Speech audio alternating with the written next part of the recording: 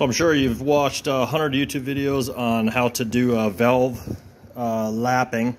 And so welcome to video 101. So this is how I do it.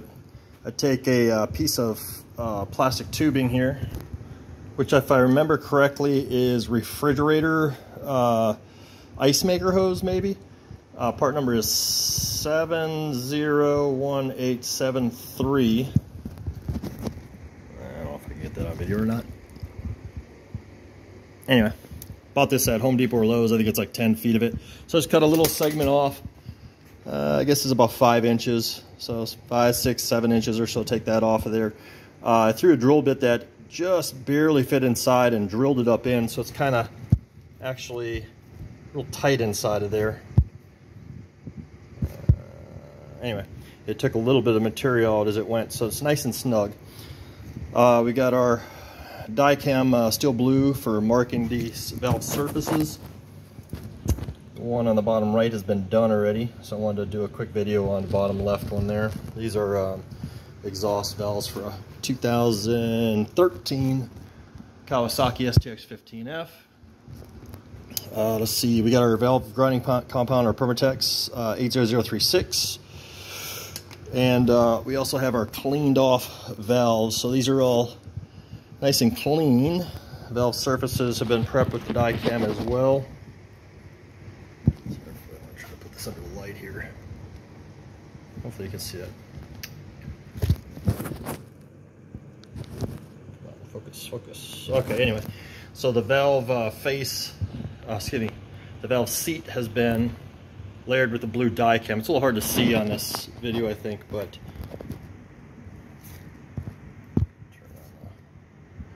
there we go. I'll make it a little better. Sorry guys, can't find somewhere that'll focus. Maybe my lens is dirty.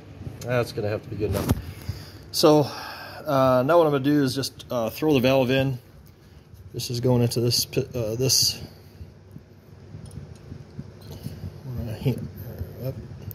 I completely forgot. I'm going to prep the valve seat with a little bit of grinding compound. I did want to show how much I use. It's just a tiny little dollop. I just put 4 little dollops on there, and then use your finger to just lightly drag it around the edges there to spread it evenly. And actually, that's even too much. So like 3 of those dollops evenly spaced on there should do you just fine. Now throw your valve down into your prepped hole. So you want to be as careful as you can with this stuff. You don't want that stuff getting down inside of your valve guide. So I just like lightly, just slowly work it on down. Let's go ahead and seat it, flip the head over.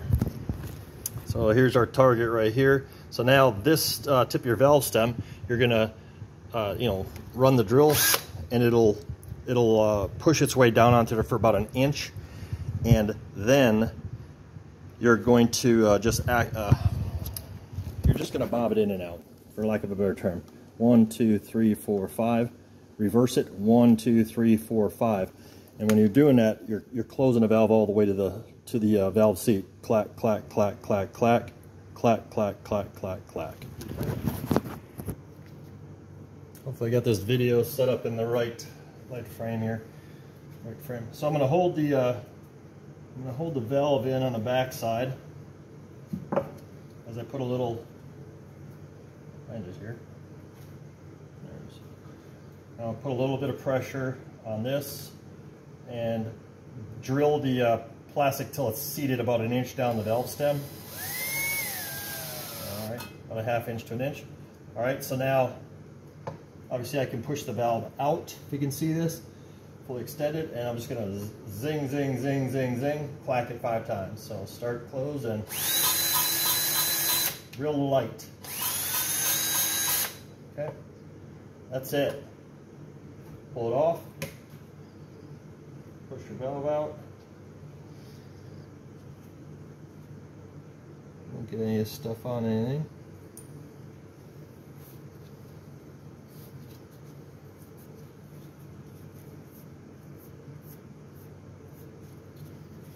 See if we can actually see this valve face here. My camera holder here, having a hard time seeing without dumping this camera on the bench. Oh, let's just remove it. Okay, so you can see, hopefully, a little closer. Come on, focus. Okay, there we go. So just that little light touch 5 times. You don't need much more than that. You got a nice little rub around the entire thing. We went forward and reverse, so theoretically we should be reasonably even all the way around.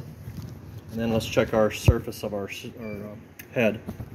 Okay, so again, that says hole number 2 here. Focus. So we got a nice seat all the way around there. Reasonable, about a say about a little over 1/8 of an inch seating surface, and that 5 times just seems to do a real even job on these. These valves are in pretty good shape. I just want to make sure and clean everything up perfectly on this one. So I'm going to be selling this ski. I don't want anybody having trouble with it. Also took some time, you know, cleaned out with brake cleaner inside of the valve guides, and then took a wire brush. Guy here, little brass brush, cut off the tip of it, smoothed out this tip on a grinding wheel just to make sure I wasn't gouging or scraping anything on the way in, and just WD-40 after brake cleanered out the holes, cleaned it out, and just lightly just routed it out a little bit just to clean it up. I do have an inspection camera that ran down inside that hole to it just works really good, and I could see that there was a little bit of rust inside of each one of these holes. And so that allowed me to WD-40 and clean them out, spray it out with brake cleaner, get all the little particles out of there, really, you know, get them super clean. Air compressor, blow inside the holes, and then once again with the brake cleaner just to clean them out. And before we put these stems in here, we WD-40 the holes as well, so everything's nice and lubricated just for the operation that we're doing right now. So hope that helps somebody. Like, subscribe, do your thing.